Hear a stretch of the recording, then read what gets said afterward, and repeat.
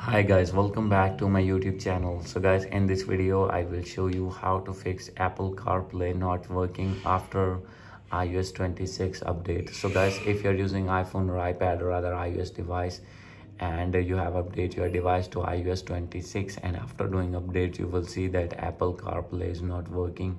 So in this tutorial I will show you that how can you fix this problem.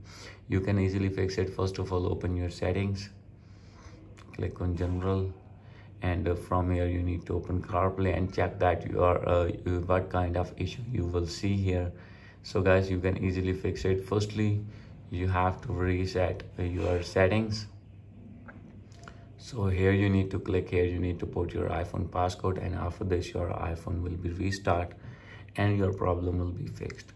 If still not fix your problem, then the only way to fix your problem is you need to downgrade your device from iOS 26 to 18.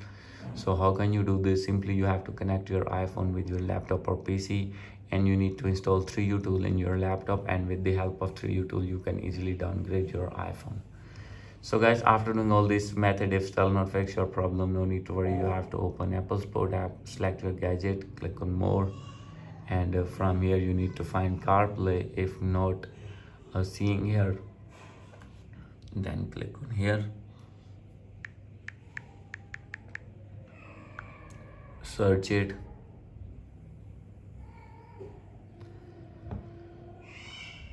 and you need to wait.